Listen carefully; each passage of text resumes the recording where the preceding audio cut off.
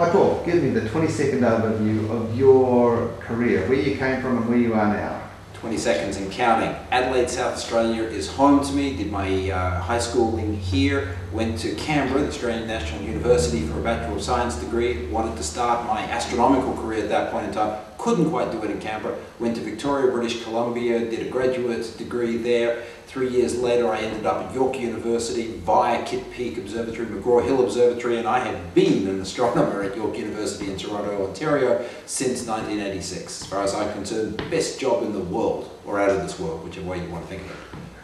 When did you decide you wanted to be an astronomer?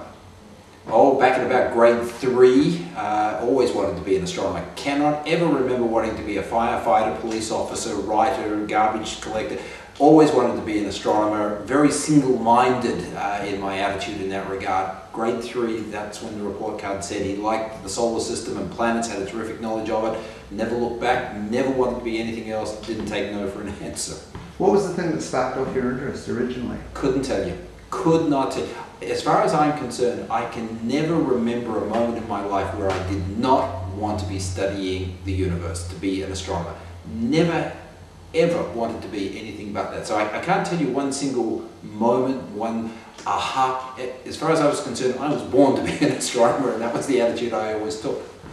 Now, did anyone ever try to talk sense into you and say, look, you've got albinism, you've got terrible eyesight, being an astronomer is actually not a wise career choice? A couple of my high school teachers didn't try to talk me out of it, but they did point out that there were perhaps some fundamental issues here, like you had difficulty seeing, and perhaps being an astronomer was not the best career choice. But when they saw my level of determination, when my parents stood beside me and said, if he wants to be an astronomer, as far as we're concerned, we'll give him every opportunity, I had the academic credentials behind me. None of those people ever seriously tried to say, no, you can't do it, because they began to realize that, gosh, he probably can do it. And as I said, I never took no for an answer. I went from strength to strength through my education, stayed with physics and chemistry and mathematics, did quite well, carried on with that at university, and it became pretty evident to people that, gosh, well, if he wants to be an astronomer, get out of his way. And they did. Fantastic. Tell me, how did you achieve a professorship in astronomy despite having such poor vision? Yeah, that was a little more of a challenge, I must admit. When I went to Canada, completed my graduate studies, married my wife, whom I'm still married to quite happily 30 years later. The notion of moving into the university setting to be a full-time astronomer became a little bit daunting. You know, the idea of getting a job which was a good job for the family and the right location. So those reality checks actually did begin to come into the situation after I completed my graduate studies, and I worked for the Atomic Energy of Canada for 3 years. I looked after a nuclear reactor. And that was fun and interesting and different, but it was using my physics background. But I realized during that stint that I really wanted to be a professional astronomer. I had always wanted to be. I was continuing to be an amateur astronomer, and my day job was, a physicist. But I realized after 3 years of doing that I wanted to stop looking down at neutrons and wanted to start looking up at photons. So went through the motions, went to Kitt Peak Observatory, was a support scientist at McGraw-Hill Observatory, and then the opportunity arose for me to apply for a position at York University.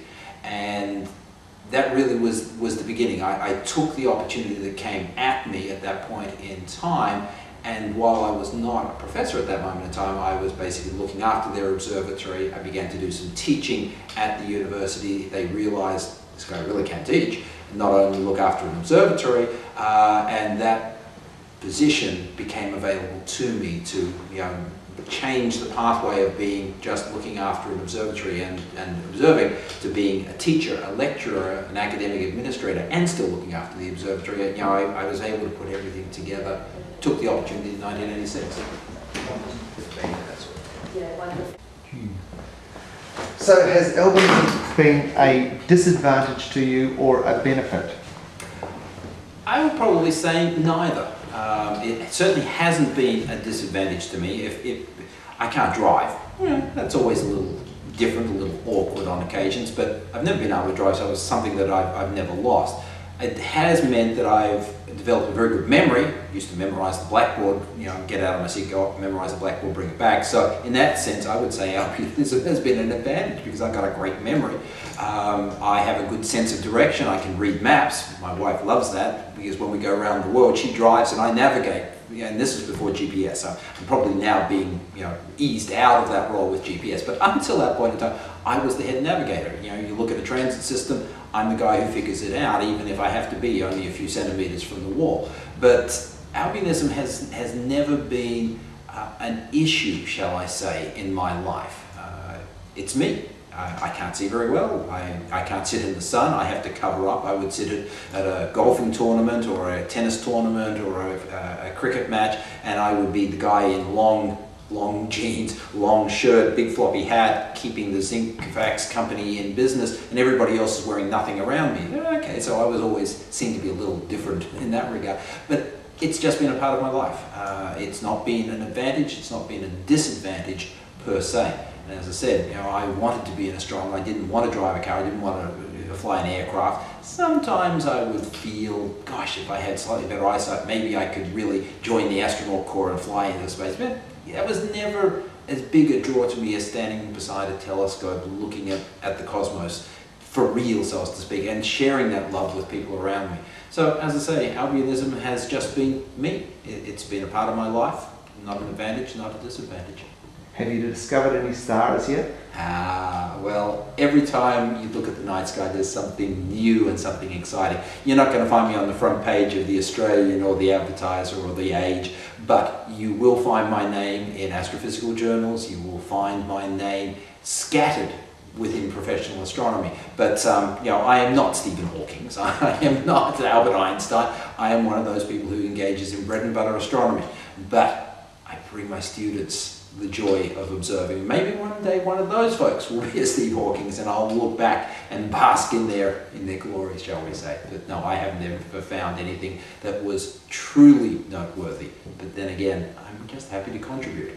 And your face is regularly appearing on television in North America as well, talking about astronomy. Astronomy and space science. The national carrier, CTV News channel over in Canada, has got me as one of their go-to people. Every time Hubble finds something that they don't understand, every time there is a shuttle launch and they want commentary about what the heck they're doing up there, and so I'm just about the first person they call. So it doesn't matter whether or not it's the 7 a.m. News bite over breakfast, or whether or not it's the late night launch at 11 p.m. I'm there for them. As far as I'm concerned, I'm delighted to be able to give them input, because it pulls science into the public domain and gives perhaps the next Paul Delaney the opportunity to get excited over what they are studying. So if they want me, I'm there. Fantastic. And the final question, if you're talking to parents, advising parents who have children with albinism and they're trying to figure out what they should do for their kids, what would you advise them? Listen to what the child really wants to do and give them every encouragement, which I'm sure they're probably doing anyway, but don't automatically assume, gosh, they mightn't be able to do that. At some point, the parent and the child may have to come to the realization that a particular goal might be out of their reach, but certainly that doesn't happen initially. When I talk to students at the university, when I talk to children at school, one of the things that I always want them to do is to embrace their passion. If they've got a goal, if they've got a dream, if they've got a desire, give them every opportunity to be successful. Worry about the reality of it later on. Let's see whether or not the child in question really has the motivation to go forward. So listen to them, and if they want to be an astronomer, despite the fact that they have very poor vision, don't slow them down. See whether or not they've really got the get up and go and the desire to go off and do it. So be very supportive of them, even when it might appear that the choice is less than practical, because you never know. It may not be less than practical at all. Let the child decide.